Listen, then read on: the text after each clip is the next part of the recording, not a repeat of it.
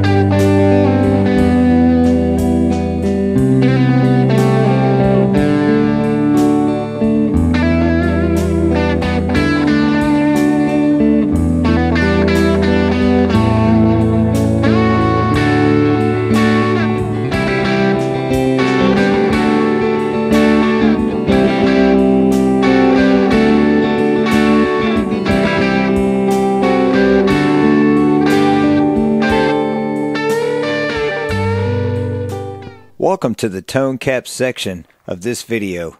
The tone caps are what voice your amplifier and decide the frequency response and the overall and part of the overall gain factor for the amplifier. And the biggest differences between the lead circuit and the bass circuit are here in the bass circuit in V1 we see the single ground capacitor going to ground on both plates of V1.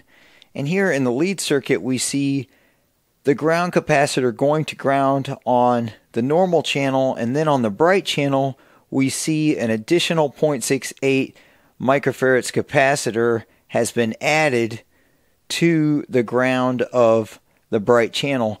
What this does is add some extra mid-range and high frequencies as well as gain to the bright channel of the amplifier. Once again, we see an additional 0.68 added to ground in V2, which also adds additional mid-range, bright frequencies, and gain for the normal and bright channel of the lead amplifier. In V3, which is the phase inverter of the bass circuit, we see the 0.1 capacitors, which is a larger value capacitor than the lead circuit.